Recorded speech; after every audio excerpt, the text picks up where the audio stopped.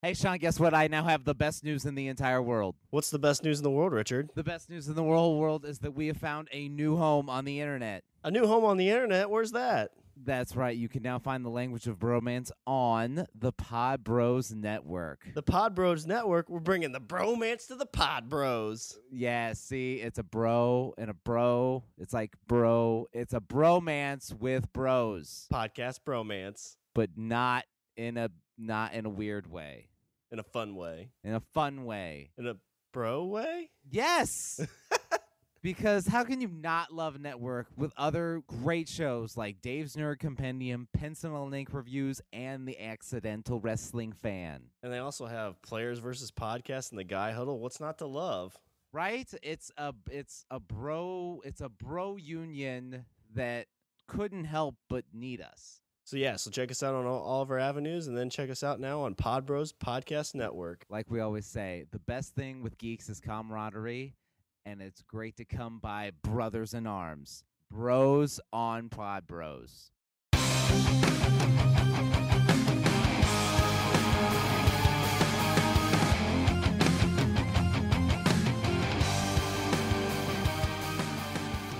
What's up, everybody? I'm Richard. And I'm Shawn. And we're speaking the language of bromance. And if you didn't know this, I am a learned scholar. A scholar. I am a learned scholar. You were the wizard, right? From your survey you took a while back? Right. I am.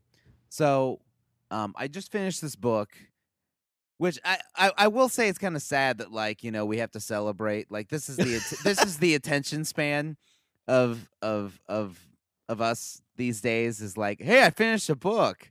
Like, I committed to something for, you know, more than 30 pages. Look at me, pat me on the back. Go me.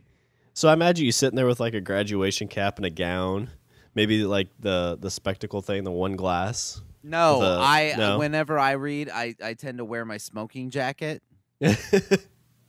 in the study with my pipe. This week on Language of Bromance discusses books from the past. Right. That's me. And like, I'm like, oh, hello, I didn't see you there. Like, close a book, but like it's open to like the first page, and you just throw it to the side, like, hey, I'll read that later. Yeah, procrastination. she's a sly mistress. No, I just finished this book. It's an old, well, not old book, but it's an older book. It's Kitchen Confidential by Anthony Bourdain. And this got me thinking that the book is basically about it's kind of an autobiography on his part, but it also kind of gives you like that peek behind the curtain on what goes on in his case, like, you know, restaurant kitchens in Manhattan. But I think it shows what goes on in restaurant kitchens across the nation. So is he like a cook, or did he run like the full restaurant, like the front and back? Or He was head chef at a lot of different places. The Rainbow Room, which was in which is the restaurant in Rockefeller Center, caters to a lot of people. He last chef's job he had before, you know, these books started taking off, was he was the executive chef at Le Hal, which had restaurants in New York, Miami, DC, and Tokyo. So he was like executive chef, and they kind of he talks about going to Tokyo. They bounced him over there to do some like consulting work and stuff like that. But he's worked in most of his work was in Manhattan, and it's just basically it's basically about like the crazy, insane shit that goes on in a kitchen, a restaurant kitchen, that most people don't know about. And so, like, the restaurants he's working at, those are probably like $100 plates, or are they? They're. I mean, it's higher end, but it's, you know, it's higher end, but that's also, you know, it's Manhattan, and, you know, that Manhattan restaurant scene. Okay. So at one point he does become he's head chef of his kind of, not really his own place, but, you know, he has a lot more control over this one place, and hires a bunch of guys that he used to work with, and like the crazy shit that they do. Like, they used to like slather like they made sure all their chef's jackets were like slathered in blood and like meat blood from the steaks and stuff, yeah, or yeah. okay. Or if there was if somebody cut themselves, then they made sure to like, properly like christen their clothes and All right. like, create like most of their exploits are, drug fueled and alcohol fueled and So this is like the rock star life of kitchen careers and it is all that kind of stuff. It Okay. is it, and I mean it doesn't I would say it doesn't really glamorize. I mean, it does, but it doesn't. It does in the sense that, like, I mean, you look back, because like the stories that he tells about, different things that go on in a restaurant kitchen, like, I can relate. Yeah. I've worked in a kitchen since I was 15 years old. I'll give you an example. He used to, when he was a kid, he worked as a dishwasher in like a seafood place. It was like a seafood kind of bistro. And if nobody's done dishes before, that is probably one of the grossest jobs ever. It can be. It can be. Well, the grossest part about that I remember, I don't know if all restaurants are like this, but I know the place we worked, and it's probably safe to talk about this because it's shut down, but the person doing the dishes, so they're the ones cleaning off these gross half-eaten plates and spraying soap all over the place, was the same person that cooked the pizzas. Oh, yes. And I remember, like, when I only did it a handful of times because it's nice because you got tipped out and you got, like, minimum wage or a little bit above minimum wage. Yeah, it was minimum wage. I remember the first time I did that, and they're like, oh, hey, you need to cook the pizzas, too. And I'm like, my hands are disgusting looking. I'm like, my hands are gross. Like, shouldn't somebody else take care of this? Like, no, it's a dishwasher's job. It's like, all right, let's get on it. Cook some pizzas. So he's working in a dishwasher in this kitchen, and he does summers there, and he gets moved up to working on salads. So he's making salads and stuff like that, and during this particular night, they're hosting a wedding party. So the bride and groom are there, and like the bride, and groom, they kind of like walk through the kitchen, and the chef, kind of gives them a tour, stuff like that, and so the wedding party's going on.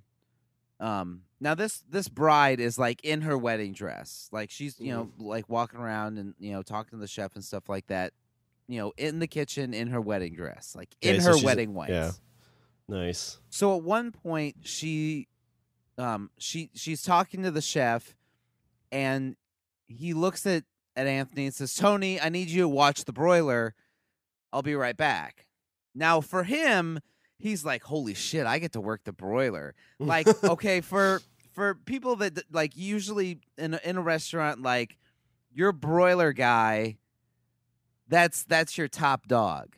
That's the rock star. That's yeah. If you're rocking broiler and it's like a weekend night, like your broiler guy, like that's your fucking ace in the hole. Like he's your rock star. He's your number one. Walks in with the golden flippers. So he's thinking like, holy shit, yeah. So Anthony's thinking like, holy shit, I get to work the broiler. Like, I'm gonna fucking like rock this thing. So he's up there and he's fucking, cooking up steaks and shit like that.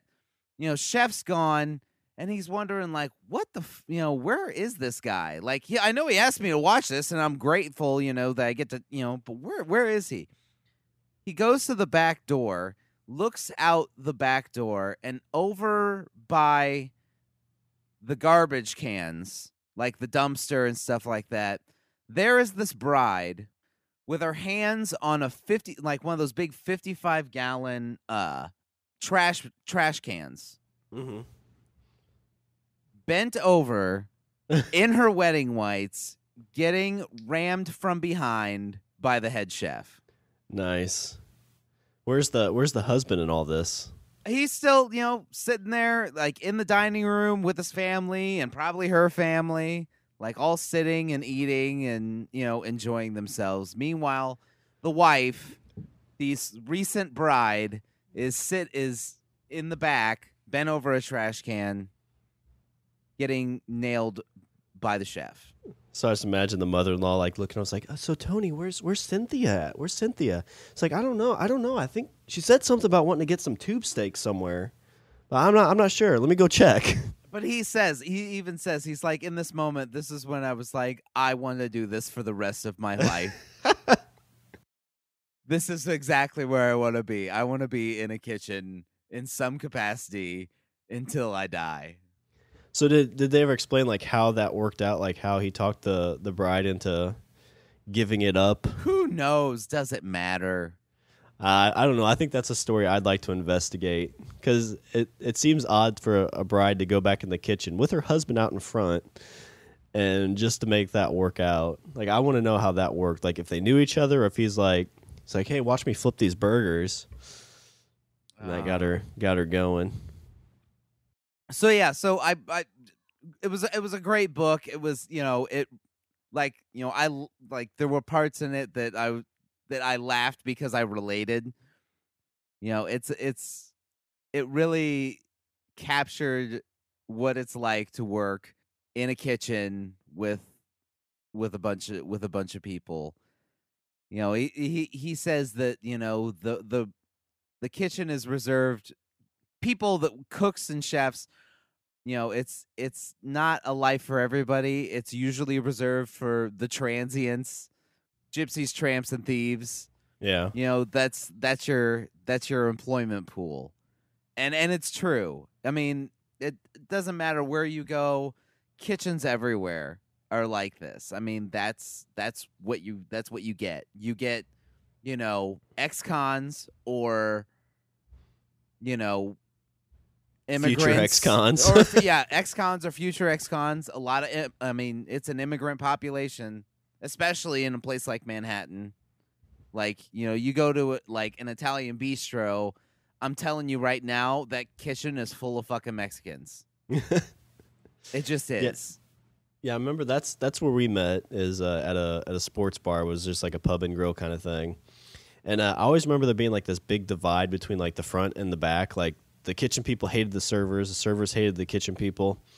And I mean, I tried to get along with everybody. And I don't know how long it was before you actually like kind of accepted me, but it seemed like everybody back there, accepted me as kind of one of their own. I think it's because at one point you started working some kitchen shifts. Yeah, I like did. That's Expo all. a lot, That's yeah. all you need. That's all you need to do. Just work back there, and then it's like, okay, all right, this motherfucker knows the struggle.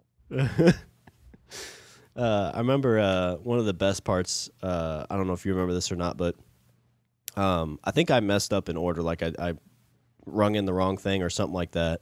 I came back and let the guy know. I was like, hey, I'm not supposed to have cheese on this or something like that. And the guy's like, well, what's it matter? You're going to tell them we fucked it up anyway. And I was like, no. If I fuck up, I tell them I fuck up. If you guys mess up, I tell them you messed up. I keep it real. And he kind of shook his head. And I remember you kind of stamps like, no, yeah, that's what Shawn does. He'll accept his mistakes. Yeah. Aw. It was a sweet, tender moment. It was. I think we locked eyes, and I think I cried a little. A little. Inside. No, I ran around back and hugged you. That was always my favorite part, was to sneak back there with you guys and just kind of hang out. Like I said, I've been working in a kitchen for, since I was 15 years old. And, I mean, I've seen crazy shit. I've done crazy shit. But it really is... I think that, like, from that experience, I really have not been able to adjust into, like, a normal working world. Yeah. Like, I don't think I could function in, like, an office setting simply because I'm partial to making dick jokes and, and being very, like, boisterous and loud and fucking... And I don't think it would go over in a team building meeting. I mean, like, we had team building meetings when we worked in a kitchen. It was you get off at fucking midnight and you hit the bar and drink until 2 or 3 in the morning. Sometimes you pay for the liquor, sometimes you don't, depending. Right. I'm trying to, like, I could give you tons of stories. I mean, smoking weed in the freezer to people having sex in coolers. or offices or in the or on the bar when the place closed, or I mean, people, just people just like there was this one place I worked where like there were these two guys that would just like back their car up to the back door, and then like that was their grocery shopping. Oh, They just went nice. through and just grabbed shit and threw it in the fucking trunk and off they drove. Like, and like all those things, like all these things that were like that in a lot of places would be grounds for not only dismissal but probably criminal charges being filed. It seemed like not only acceptable but almost fucking par for the course. Well, it's like that lettuce is going to turn in a couple of days, so why not take it?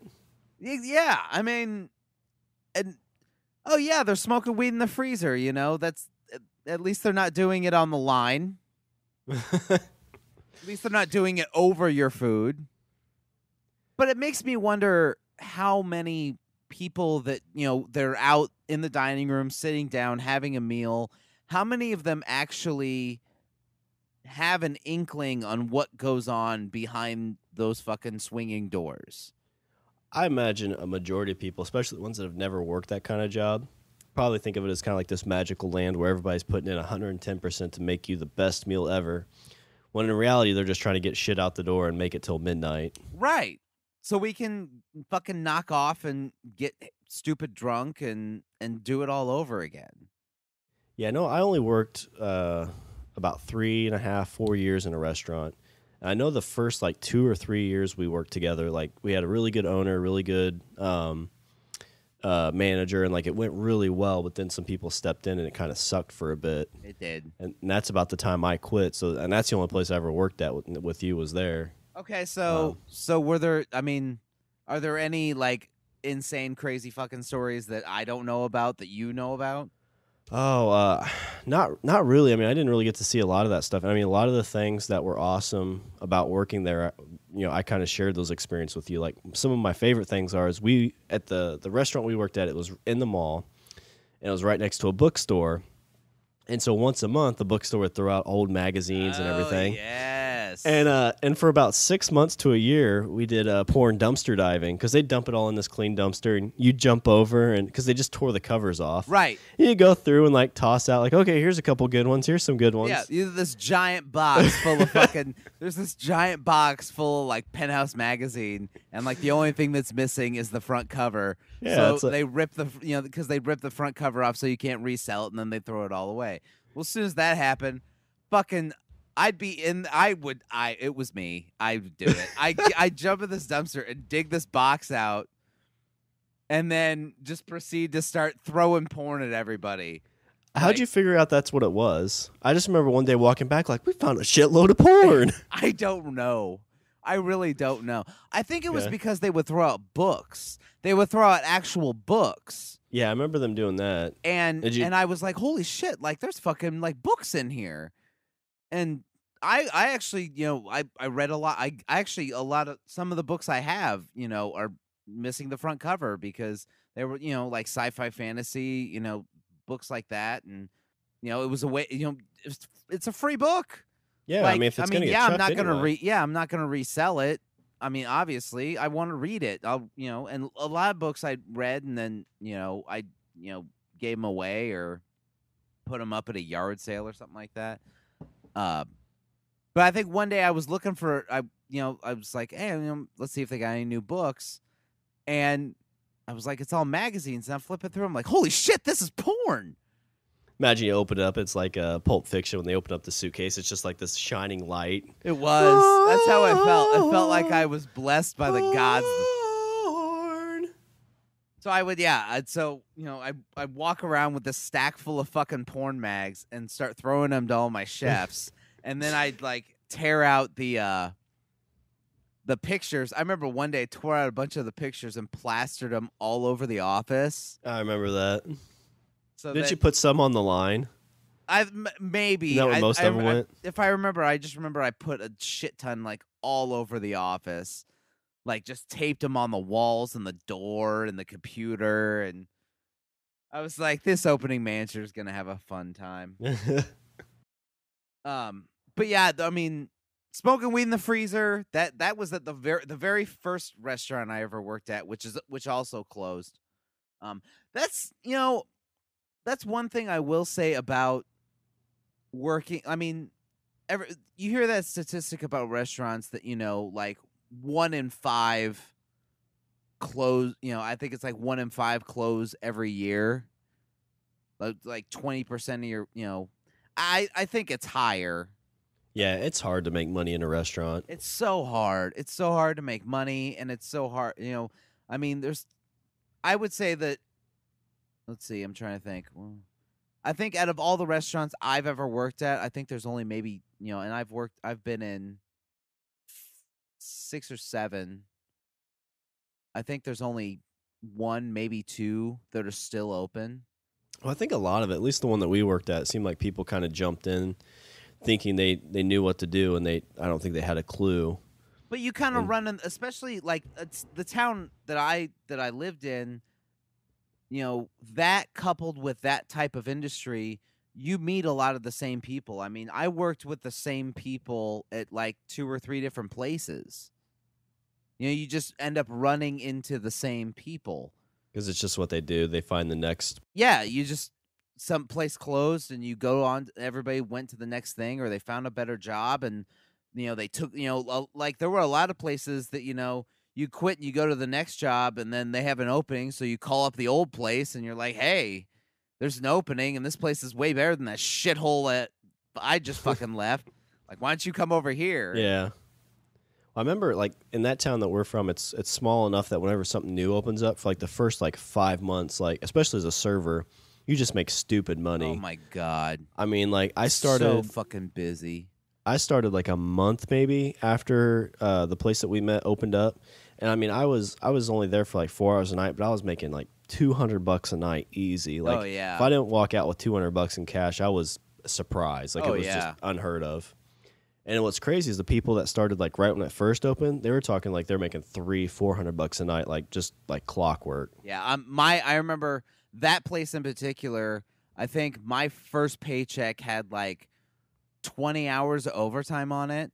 Oh wow! Like I was working like 7. I was working like 7 in the morning till like 5 or 6, and that was 6 days a week. It was nuts. It was just fucking nuts. So that's kind of so I mean, not to really bring it back to kind of an origin story, but I mean that's where we met. What brought you to that place? Just it was an ad in the paper.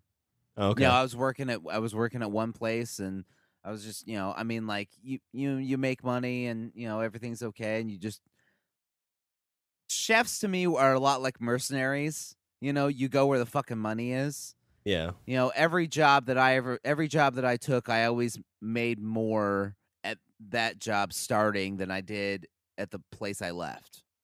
It's just kind of like you look at that you've got the experience, and then it's right. They actually have the hours to give to people. Right. You always traded up. I always traded up. I never took a step back.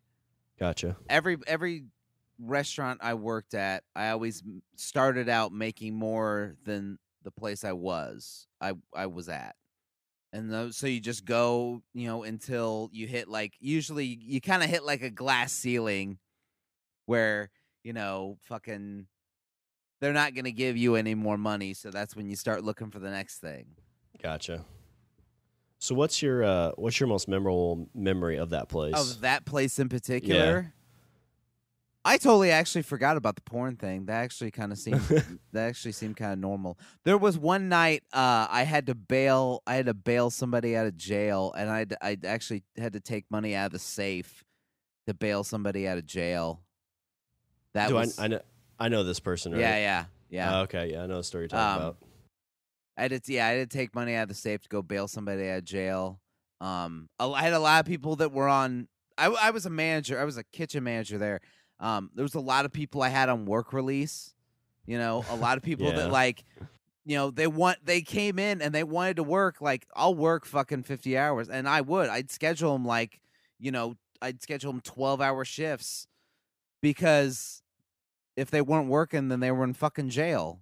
They let them out, and then they they'd hightail it over to the store, and they'd put in a fucking 10-hour day because they as soon as it was over, then they'd have to head right back and check back in and crash out on a metal cot. I've been in that place before. I haven't been in it, but like visited, and that seems miserable. I would work 30 hours in a day, even though there's not, just so I would never have to go back there. Exactly. And that's what they all did. And usually I would kind of fudge it, and like I would, I put down that, oh yeah, I'd let him punch out at like, 6:30, and then and then the jail would be like, oh yeah, he punched out at 8. Usually Gotcha. give them like an hour, because usually they'd end up all they'd say is, I just need. Usually they just like would run like home, like to their actual house, and like grab a shower and maybe a meal, and then before they headed back. But yeah, they put in like 12-hour days, because what the fuck else are they gonna do? It's either that or sit in jail and read a magazine. And most of them were in there for like petty things too, wasn't like DUIs and Yeah, things it's like usually that. like DUIs or fucking like Possession or something small. Yeah, something fucking stupid. But yeah, I mean, it was always easy to score drugs. It was always you always had there was always somebody in the kitchen that was dealing, like on the side, like that was their other job. I'm always curious about this. Like, I mean, because I hung out with you, and I hung out with quite a few people that I don't know if you were doing anything at this point in time, but I know one of the managers were, and they all knew that I didn't. Right. And so, like, I never knew any of that was going on. So I always kind of felt like if I walked in the kitchen, like I'm Mr. like oblivious to it all. Uh-huh. And so I imagine you guys back like, all right, let's see, I want a dime bag. And I walk in, I'm like, hey guys, what's going on? What's that in the bag? Some paprika? Woohoo! All right, well, I'm going to go check on my table. See you in a you guys bit. buying and selling oregano? This is stupid. You're in a kitchen. There's a whole thing of it right there. Here, put a little on my plate. Sounds good. All right. Bye, guys. It's like, what's wrong with that guy? It's like, he's all right. He's cool. But I mean, yeah, I think it kind of amazes me that a lot of people don't realize that, like, in a kitchen, it's sex, drugs, and rock and roll. At least it was in my kitchens. It was fucking like you have a radio that you crank up, and then the radio. You have a radio that you fucking crank up, and like people are hanging out and fucking laughing and fucking around with each other and slapping each other with fucking snapping each other with towels and like beating the shit out of each other and burning themselves and cutting themselves and have sex in the walk-in. And for that bit, that when it was really nice, like it was like a big club, like we were in this fun club together, and like every night was fun. Like there was some nights that sucked, obviously, when you had bad customers or whatever, but for the most part, it was a lot of fun. And and I can say that experience is it's pretty much like every single other kitchen I worked in. And I'm sure it's like, kitchens across the nation. Like these are the people you work with, and you fucking crank out a shit ton of food, and then everybody hangs out and gets stupid fucking drunk. Yep. Like I had it was really strange for me to go to.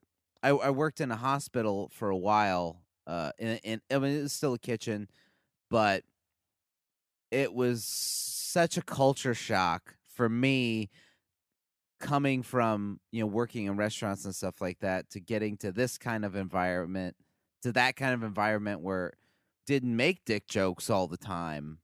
And things like that, and a lot of the other people that worked there like had never worked in a restaurant, and so they seemed kind of like foreign to it.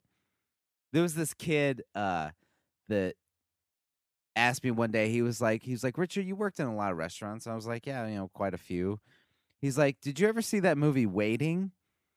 And I said, yeah, I've seen it. He's like, is it really like that? I was like, and I looked at him dead in the face, and my expression completely dropped, and I'm like, it's exactly like that.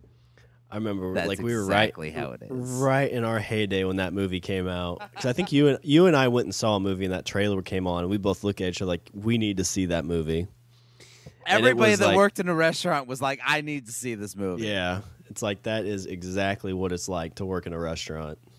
Yeah, I remember like because the place we worked at, that was the first place I ever got like completely drunk, and I remember there was some girl that went in the bathroom and I followed her and I tried to like jump over to peek at her because she knew I was in there, and I hit my head on the railing.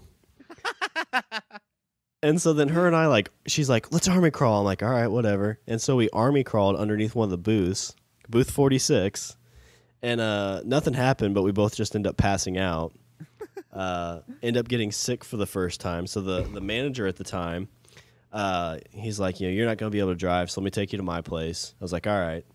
And so we get to his place, and he's like, listen. He was talking about this, is it Ben Harper or something Harper, some musician?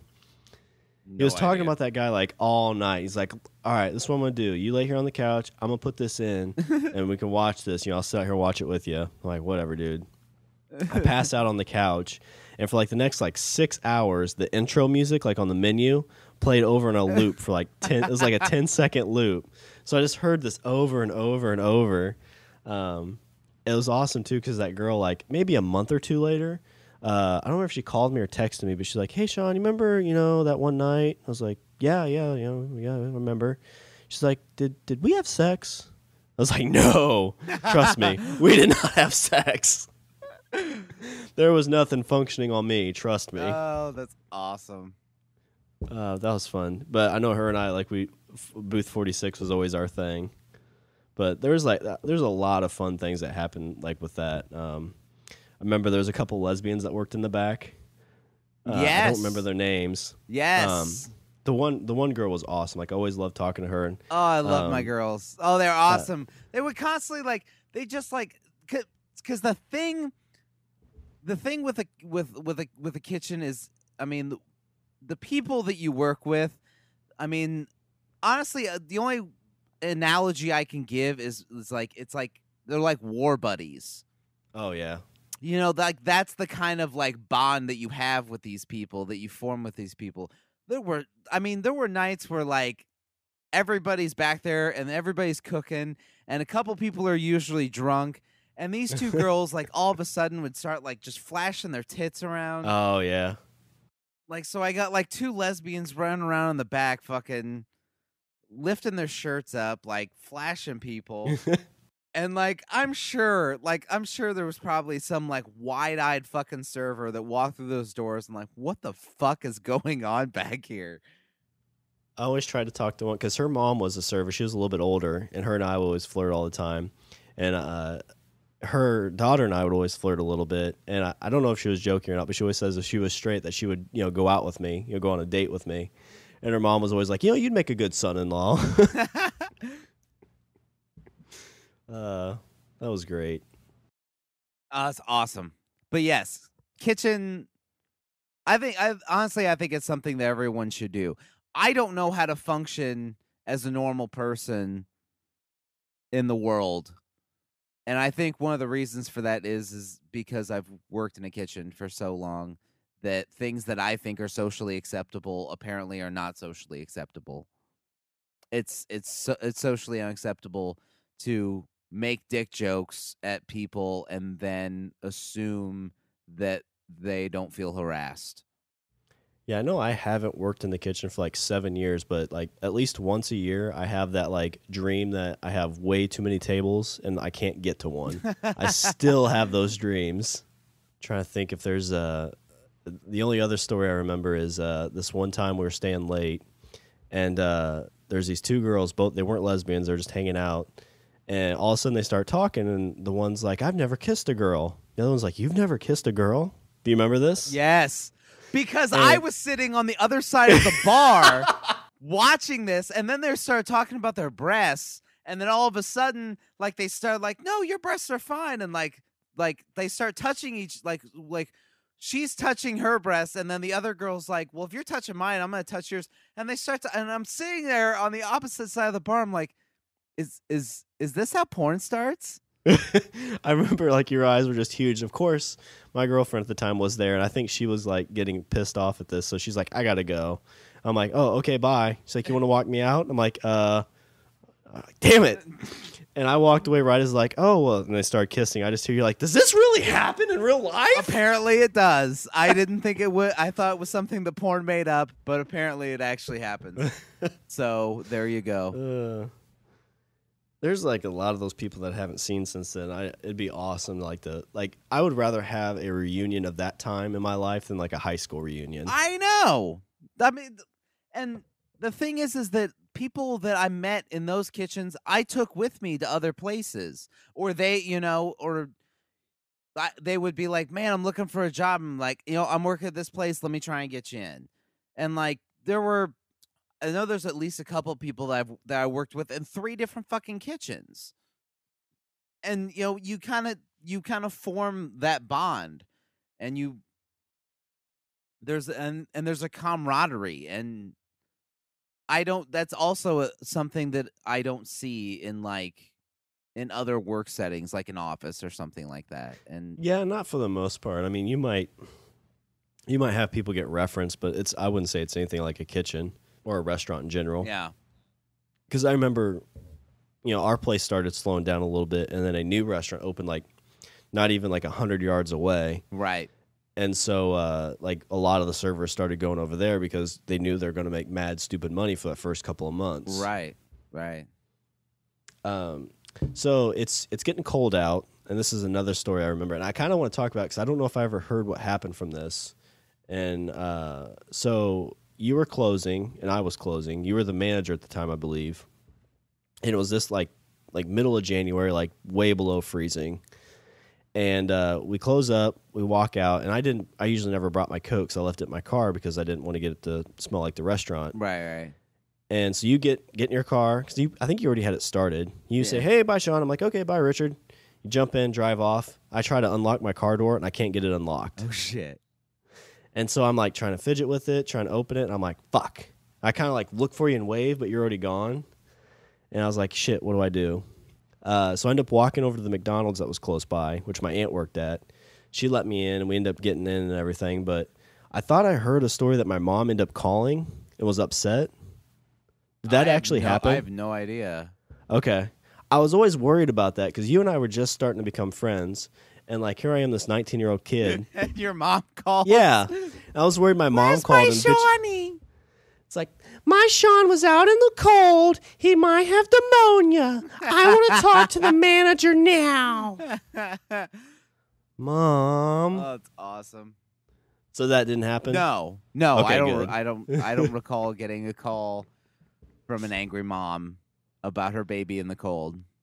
I just remember, so my dad ended up coming to help me out to try and figure out how to get this. I tried hot water and everything, but the car was so far away from everything I couldn't get to it. We eventually popped the trunk, and I crawled through the trunk of the car and got in that way. Damn. It was fun. Well, that's good. My mom didn't call and bitch you out. I'm glad about that. So to sum it all up, if you've never worked in a restaurant before, behind those doors in the kitchen, you have a very savory group of people and there's a multitude of sex, drugs, and in the kitchens I worked in, because I usually had control of the radio, rock and roll. A lot of sex, drugs, and rock and roll. People smoking out back, smoking weed out back, smoking weed in the cooler.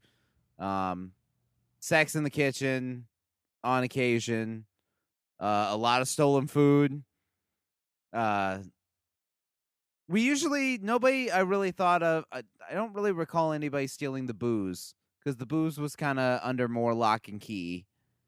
I think for the first bit, it seemed like we kind of got away with it for a while, but then somebody started taking notice. Yeah. It kind of became, it's like, listen, if you buy liquor, we have to charge you for it, but draft beer, you can get away with that. Right.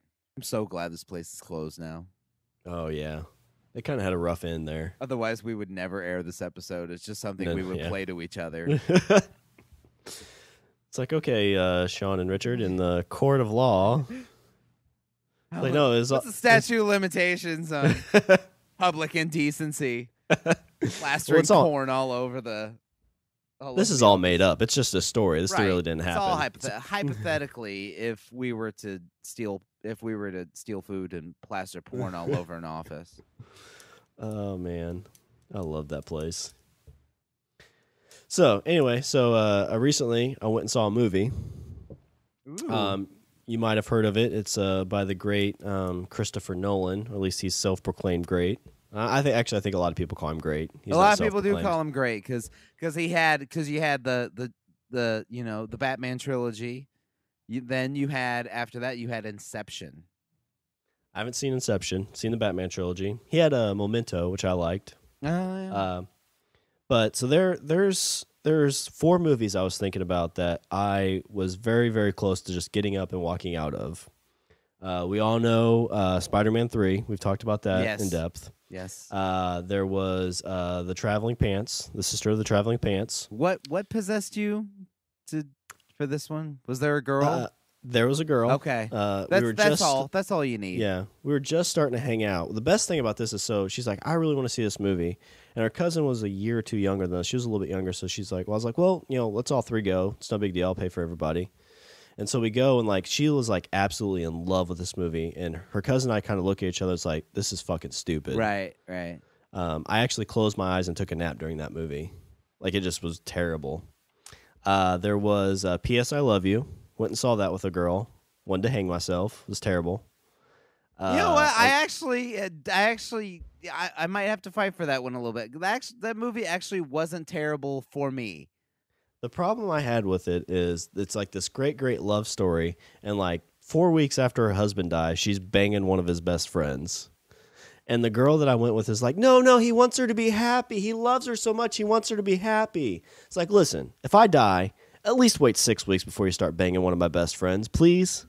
Just 6 weeks? That's your cutoff? Well, I mean, at least. I mean, it's a little insensitive otherwise. I thought the timeline was a bit longer than that. I thought it was. It might have been, but I really feel like it was real tight. It seemed like. Plus, you're in another country. If you're in another country, it doesn't count. Yeah, I don't know. You're in another country, and the husband's dead. So I'm saying it doesn't count. I don't know. It's.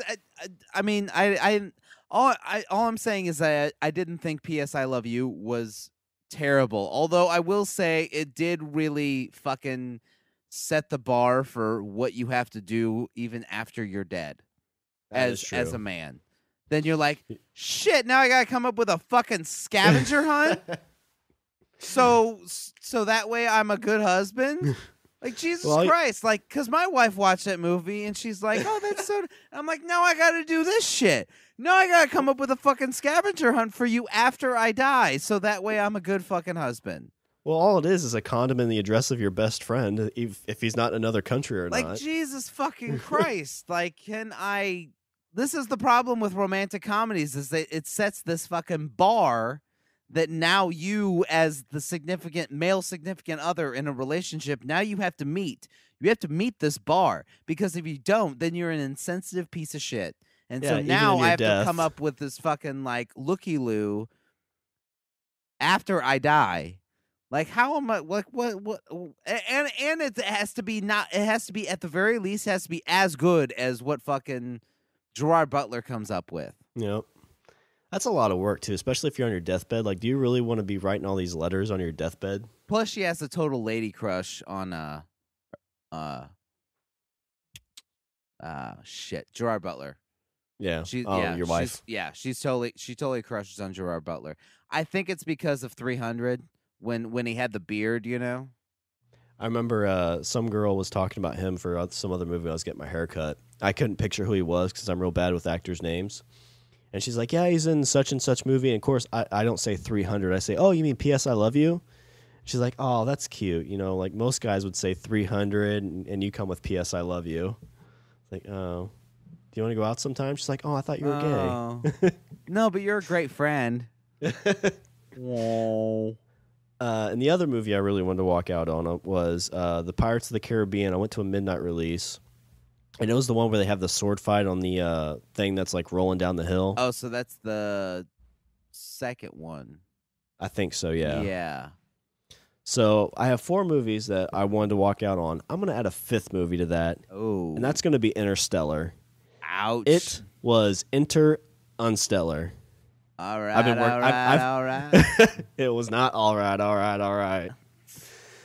So this is like this like supposed to be this massive like outer space movie, and maybe I missed something. Maybe there's some deeper meaning into it, but Okay, like, I have actually not seen much on this movie, so what I need the synopsis. Like give me a picture, give me a trailer. okay, so this is gonna be spoilery. So the idea is Earth is basically not able to sustain human life anymore, Or at least well we know this. And it still sustains it enough, but like there's a lot of crops that aren't like basically extinct. So the only thing that we can grow is corn.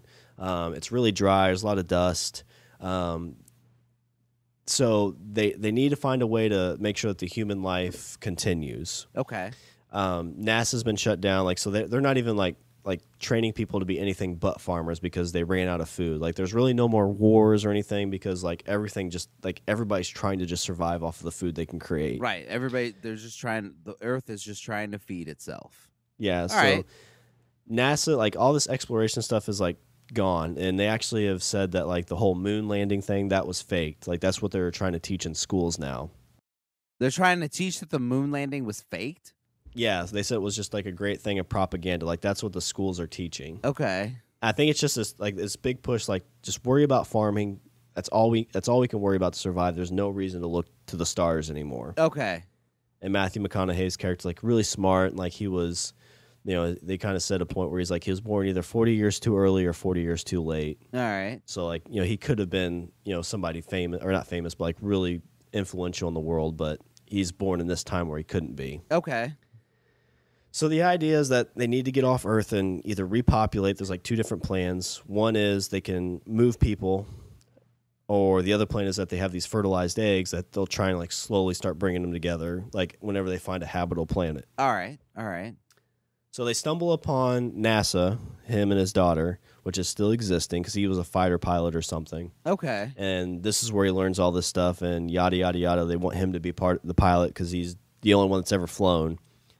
And they explain to him that there's this wormhole that they've sent people through, and they found like I think a dozen planets that are potentially habitable.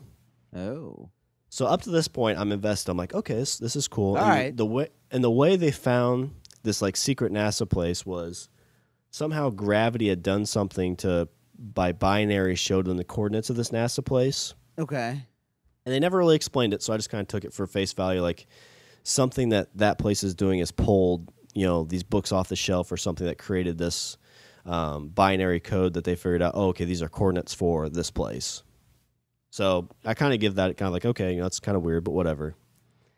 Up to this point, when he gets there and signs up, like it's a good movie. Everybody seems to be acting really well, and everybody seems like this plot makes sense. Yeah, I mean the plot so far seems totally believable. Like I can totally I can totally buy this. Maybe not so much the lack of space exploration thing, like where, the teaching about the moon landing and stuff like that, but I get the whole like, Earth wanting to feed itself and everybody kind of like slowly developing into agriculture, like nothing but agriculture. Yeah. Because everybody just wants to, not die. Yeah, because you have to eat. You need you need to at least sustain what you can. Okay. And so there's a scientist who they keep talking like he's trying to figure out gravity. Like he's trying to figure out this algorithm for gravity, and they don't really say why. And so he's like, by the time you come back, I will have figured out this equation. It's like, okay, I still don't know why you need to figure out gravity, but okay. Like I assumed it was for spaceships or something. Okay. So they get in space. They're going to go to Mars first, and then they're going to go to the wormhole. And even up to this point, it all still makes sense, kind of. They go through the wormhole, and it takes them to these 3 different planets. It starts getting kind of weird, and I haven't figured out, maybe you can explain this, but some of these planets, like, time went faster. So there's this border where when they got past this border, for every hour, it was 7 hours, like normal time. Well, I mean, yeah, it all has to do with, like, rotation and distance of the sun and stuff like that. It's like how like a day on Mars is way longer than a day on Earth. Yeah, but that makes sense. But I mean, but they're saying that time actually itself goes slower. Yeah. So that might just be like distance to the center of the universe and things like that. Because I mean, They actually say that theoretically, if you were near, because they at the center of the universe is this massive fucking star, Mm-hmm. and they say that. I mean, it's all hypothetical. Obviously, it's all theoretical. But they say that if you're traveling at the speed of light near this gigantic star, that gravity coupled with your speed will slow time down for you Okay. as compared to the rest of the universe. So it might just be like distance to the center of the universe, which is why time goes slower. Maybe, and they didn't really explain that real well. At least I mean, even then, it's like, okay, there's some kind of unknown thing, but that makes sense. It's like, okay, I can kind of buy this, even though it's kind of weird. Because to me, it's like if you're on Mars and I'm on Earth, if you come back in 6 months, we've both aged 6 months. Okay. Like I don't know, I can't really put it in my brain how that would physically change. Right. The relatively thing, yeah, maybe. So they get to a planet, and there's like a beacon thing that was going off, which to me, if the person wasn't alive, this beacon should go off, but it just constantly kept going. And so they get there, and there's like this big water thing. So they're like, oh, shit, this planet isn't great. So they have to go back. And it's been like 23 years. And this is just kind of where like the acting seemed to get really bad. Like there's points where I'm like laughing at it because it's just seemed like very... Like all of a sudden the acting shifted, like it turned into like what, like kind of just like wooden.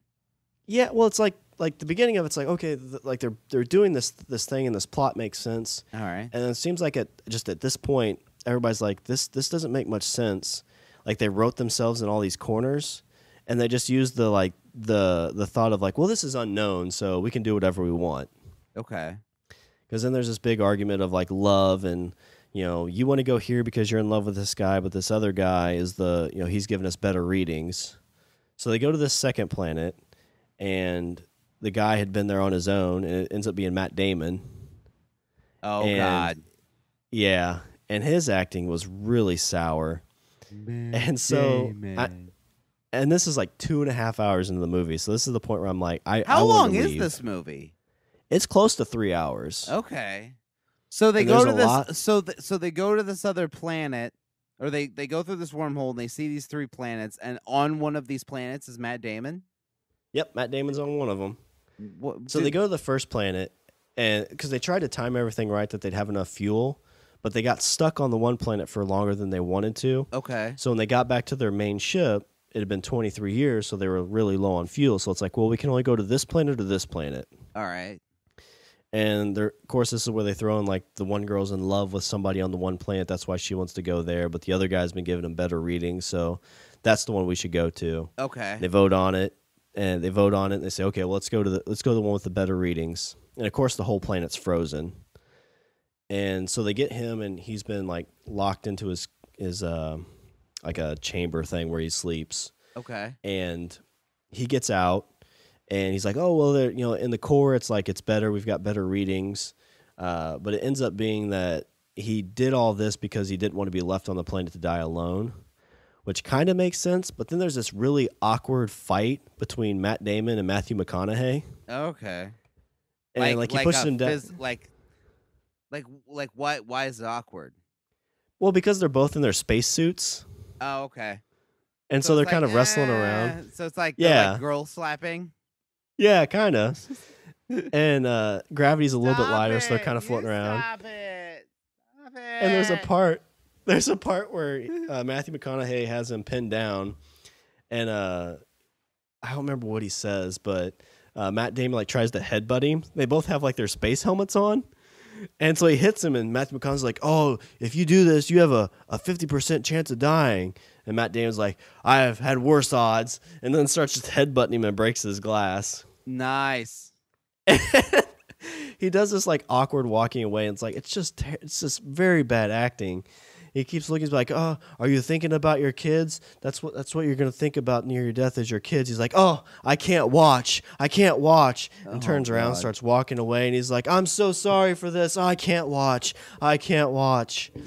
And so he ends up, of course, living, and he radios back to his friends that are things like, hey, I need help, blah, blah, blah. And, All right. one of the guy dies from an explosion, and Matt Damon tries to take over their ship, but he fucks it up and he dies. I'm like, okay, this is getting progressively worse, but all right, let's go with this. The thing that like really made me check out, so the scientist I talked about earlier, who was trying to deal with gravity and figure it out, Right. he had apparently figured this equation out like before he sent all these people off on this trip. And so there's this really awkward conversation between Matthew McConaughey's daughter, who's now like 23, 33, something like that, Okay. and the doctor. Like he's dying on his deathbed. It's almost like they made him into this like evil character at this point. So the doctor's actually a bad guy, and he figured out this calculation before he sent everybody off. What was the point? Well, I mean, it comes from a good place because his thought was, if we tell people, because he didn't think that getting everybody to this new planet was feasible. Okay. So his thought was the plan B, that they'd have to find the most habitable planet and then use the fertilized eggs to repopulate or keep humans from going extinct. Okay. And so his thought was, if we tell people that that's the only option, then nobody's going to work together because there's no hope for living. Which kind of makes sense, but they brought it out in a really weird way. So basically he's saying that regardless of the outcome of the venture, they should still do the venture so that way they're it gives hope to the huddled masses. Yeah, exactly. Which makes sense. Okay, I get that. But it just came out in a really weird way. Oh, so, and at this point, so you have this, and this is like where like the music gets like very like Friday the 13th for some reason. Oh shit. And like it just like it starts like right before the doctor gives his big explanation, and then it's just this weird music for the rest of the movie.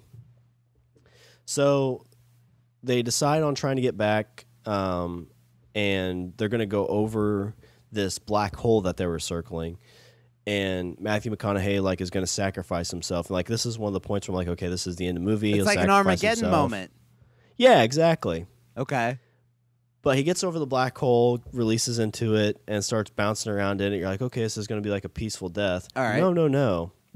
All of a sudden, he's bouncing around, and he kind of like is floating in this like weird, like looks like strings all over the place, and he's still alive. As he looks through him, he sees his daughter at a young age in her room, and he's like trying to talk to her and all this stuff. And he's seen the past where he came and saw her and told her that he was doing this, space exploration thing. And he finds out that he can communicate with her. And what you end up finding out is this whole time how they figured out the coordinates. And there's a part where she says that the Morse code said stay. It all came from him in this like black hole thing that, and at the end he says humans created. So Matthew McConaughey sets the wheels in motion for the trip that puts him where he sets the wheels in motion. Yeah. It's very like, it felt like somebody was trying to like outthink the room. It's like, what'll be cool? He was the one that started this whole thing. So it's kind of like Prometheus. I haven't seen it. Okay, well then never mind. Actually, Prometheus wasn't bad, but it's kind of that same thing. It's like it's that whole what came first, the chicken or the egg kind of argument. Yeah, it was just I don't really know how I feel about that stuff. It seems like it's a way to be like, oh well, no, it makes sense because he's the one that said it from the future. Yeah. Because he was the one that said stay, and it's like, listen, you know that didn't work. This totally seems like something that Christopher Nolan would do. Because I know you haven't seen Inception, but Inception is that whole same kind of thing where it's like, ooh, mind fuck, I'm gonna mind fuck. And it's like it's not really a mind fuck, and so all that happens, and all of a sudden the black hole starts closing on him, and it sends him like a shit ton into the future. And so he gets to see his dying daughter, who's like 120 some years old, or 90 years old. And he's 120, but he's the same age. And it was rough. It was very rough. You just walk in there and it feels like somebody was like just really trying to outthink the room. Yeah, I mean, it sounds like Christopher Nolan. Like I said, I know you haven't seen Inception, but Inception was. It was kind of the same thing. I mean, it was done very cool. And I mean, like visually it looks stunning. And I mean, the plot the plot was kind of there. I mean, it has its holes and stuff like that, and it has its moments where it's like, ooh, where it seems like you almost want him to like look in the camera and be like, what? But you would get it if you were smarter. Right. But I mean, I don't know. So does this make Christopher Nolan like the M. Night Shyamalan of today? Yeah, I mean, it seems like it, except like M. Night Shyamalan, his movies weren't as like visually like, what's the dude that does all the explosions? Michael Bay. They're not really Michael Bay kind of movies. They're very like, just people oriented. Yeah. Whereas it seems like Christopher Nolan's are very Michael Bay-ish. It's like these big, fancy, amazing shots of like space travel or, in dream Inception type stuff. Right. And I always feel like it's like you have to hit both. Like if I go to a movie and it's visually like beautiful, it's like, all right, but if the plot's not there, then I check out. Like we see all these beautiful things all the time. TV's getting to the point where we can see these beautiful things. I want a good story and a good plot. Yeah. I think, and I think that's what I gravitate towards. Like to me, I don't look it's so weird. I don't look at when I look at shows now, I look at the writing staff. I look at who the writer is, and then I'm like, that's what I'll latch on to. Aaron Sorkin, I fucking like. I'm a closet West Wing junkie. I loved that fucking show. And so I went and looked at his other shows. He did one called 30 Rock. Okay. Or no, not 30 Rock. He didn't do 30 Rock. It's the NBC show. It was on NBC. It was called, I think it was like something on the Sunset Strip. It didn't last very long. It was only, I think it only went for a season. I watched that. That was really good. But then he went on and did The Newsroom on HBO. Oh, I've heard that's really good. It is so good. You see the very first 5 minutes or something of the very first episode of The Newsroom. You can see that thing all over YouTube, and like I've seen like people post it all the time. It's that whole where Jeff Daniels is sitting in a chair and someone asks him, why America is the greatest country in the world. And he says that it's not the greatest country in the world to this, to this audience of college kids, and they're all just get like slack jawed. Huh. That sounds amazing. I'll tell you. I'll find the clip and I'll post it on Facebook. It's really based on those 3 minutes of footage, it made me want to watch the show, and then I started watching the show, and I fell in love with the show. Great fucking show on HBO, The Newsroom, and they're in their last few episodes of it now, like they just started, not the beginning of November, so good, really good show. Yeah, it's always funny, like. Just recently somebody was talking about Interstellar too. Like, I don't know if you've had these situations, but he's like, oh, I went and saw Interstellar, and I was about to be like, oh my God, I hated that movie. But before I could get that out, he's like, it was a great movie. It was one of my favorite movies probably ever. And then you're like, you know what a great movie is? Waiting. Kitchen, bring it around. Yeah. Order up. All right. Well, is there anything else you want to add before I do a little housekeeping? No. I was trying to think of something clever and witty, and I got nothing. All righty. Well, if you want to follow us on Twitter, we're at LanguageOfBro. Go ahead and email us at languageofbromance@gmail.com.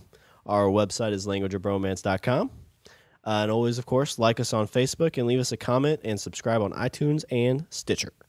And make sure to check us out on the Pod Bros Network. Pod Bros. Do. All right. Well, is there anything else you want to add before we close it out?